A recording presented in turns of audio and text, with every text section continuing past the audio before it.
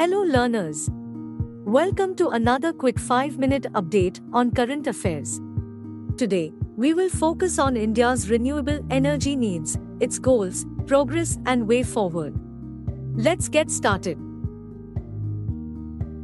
This is going to be a topic of interest for years to come as India progresses on its renewable energy journey.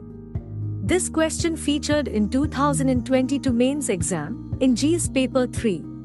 It is of an interdisciplinary nature. Rising population and income levels since 2000 have doubled the energy use in India. However, our per capita energy usage is still less than 40% of the world average.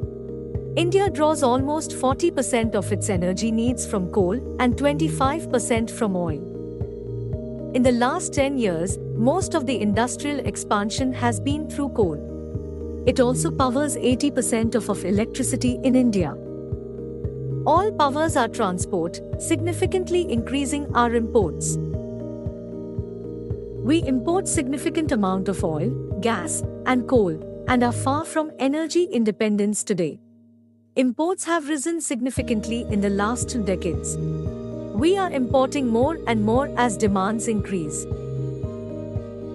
India's energy demands will grow by 30% by 2030, and we have an ambitious goal of 50% share of renewables. This means we have to more than double our renewables capacity in the span of 7 to 8 years. The demand is expected to come from buildings, industry, and transport sectors.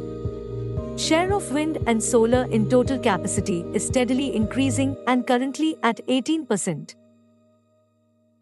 India is a sunny country. We have 300 plus days of bright sunshine, and this means a huge potential in solar. We currently have over 66.7 gigawatts of installed capacity and rank 4th globally in solar power generation. However, the subsidies equation continues to be discouraging. Fossil fuel subsidies are still 9 times of renewables. India must significantly step up clean energy subsidies to meet its targets. Here are some potential levers.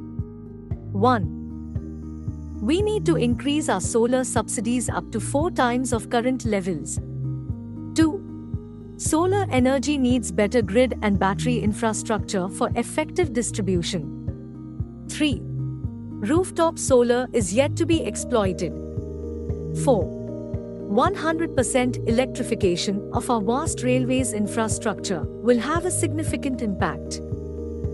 And lastly, 5. We have to discourage coal usage in industries. As always, here are some questions to set you thinking. Goals and plans are fine, but there are problems with execution. What do you think impedes India's path to clean energy goals? What are some other factors beyond subsidies that can help?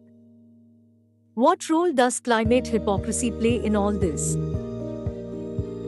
Make your notes, your mind maps, and explore this area. I am sure success will meet you.